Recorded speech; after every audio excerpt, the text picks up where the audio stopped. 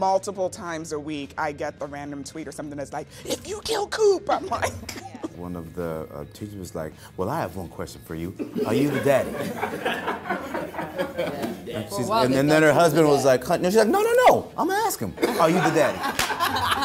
We also had a big response when we had character Sean. When Sean got killed, people were like crying, and we were dealing with addiction and suffering in silence. I thought that was very moving and kind of had me examining my own life. Yeah. I think mine was Coop getting kicked out by her parents because of her sexuality. And I think it touched me because it resonated so much with the kids out here today. The fans just flood me with their stories and what they're going through, and a lot of people are going through that, you know, and I'm happy that, again, the writers.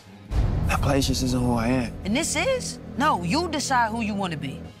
I think the most gratifying thing has been fans reaching out saying, like, I feel seen, or I feel heard, or I finally feel like my story is out there, or, you know, thank you for telling this story, it's what happened to me. And, you know, we're helping someone who maybe didn't feel like they were part of mainstream or didn't feel like America saw them, helping them feel seen and feel validated has been unbelievable. I got a message from a high school teacher who said that the show made her see her kids differently. She was a white teacher, but she taught in a predominantly African-American school. She sent me a sort of a long message that basically said it sort of altered the way she saw her kids differently, and how it made her want to sort of be a better teacher for them. So that was one of the most gratifying things for me. One of the things we're super proud of is that the show manages to stay grounded and very sort of true to life, and it is inspired by true events. And so these sort of last 4 episodes, we really put our characters through it.